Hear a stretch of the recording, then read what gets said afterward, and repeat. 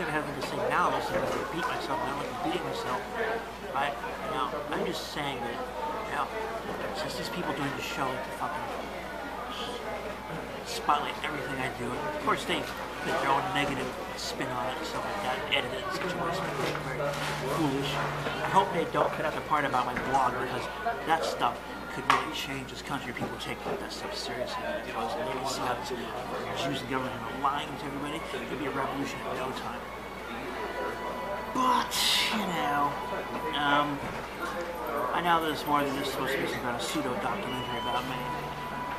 I'm supposed to represent something in this production, and maybe even supposed to be using me possibly in their Kabbalistic, sympathetic magic too, for all I know.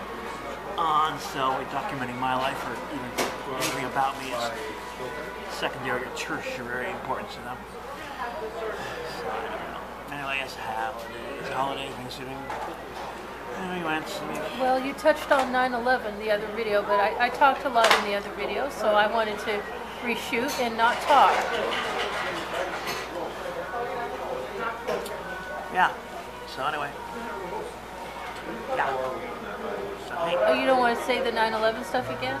Say it over again? If you want to.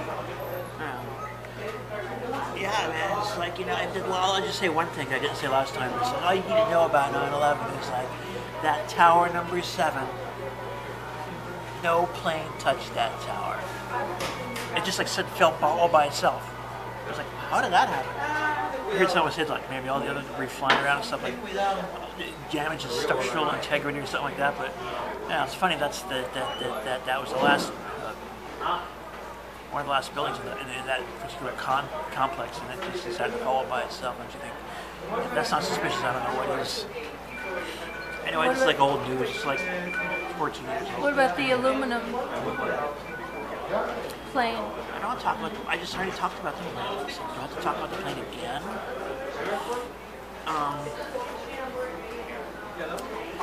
Yeah. So apparently, what they did was they used some kind of like drones or something like that to attack the buildings, and then they edited the footage, they added the airplanes and afterwards, because I don't think any, except for the crisis control or crisis maintenance actors that used to say they saw a plane. No one saw a plane in real life.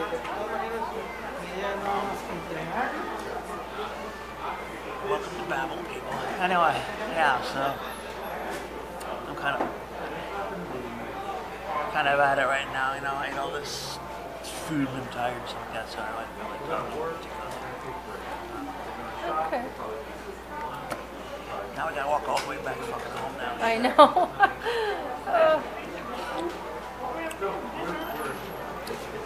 Okay, see you next video.